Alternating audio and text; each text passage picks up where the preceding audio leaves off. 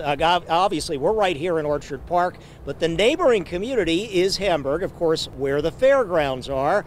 So between the two concerts, the fair, which started today, one of the concerts, you can hear the thumping music maybe behind me a little bit there going on right now, another one tomorrow, and then that first Bills preseason game coming up on Saturday. There is a ton of activity in this very concentrated area in the next few days right here in the Southtowns. Now today may be kind of perhaps on day one, a bit of a test just to see how things are going on the local road network. Obviously, this concert underway, they had to get thousands of people here to the stadium and then down to the fair complex. Some restrictions already in place on Abbott Road and Route 20A, Big Tree. The Erie County Sheriff and State Police warning people, give yourselves extra time if you're coming in here.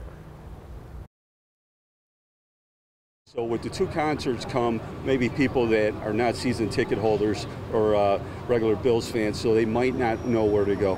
You know, traffic after the concert and the Bills game is an issue because you have 70,000 fans leaving all at the same time. There's no other way of doing so.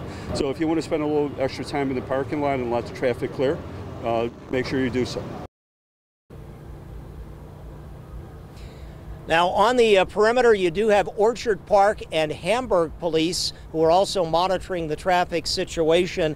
And also with the state police, they tell us that they're checking some of those main access roads like Route 219 and also the thruway that might be coming down into this area. Of course, you can check the traffic reports and NITEC and everything else just to be aware of what's going on. But the hope is that people will take their time and get down here in good order to enjoy all these events over the next few days. Reporting live from Orchard Park, I'm trying to listen in a little. I think Joan Jett's up right now. We'll turn it back to you, Mary Alice.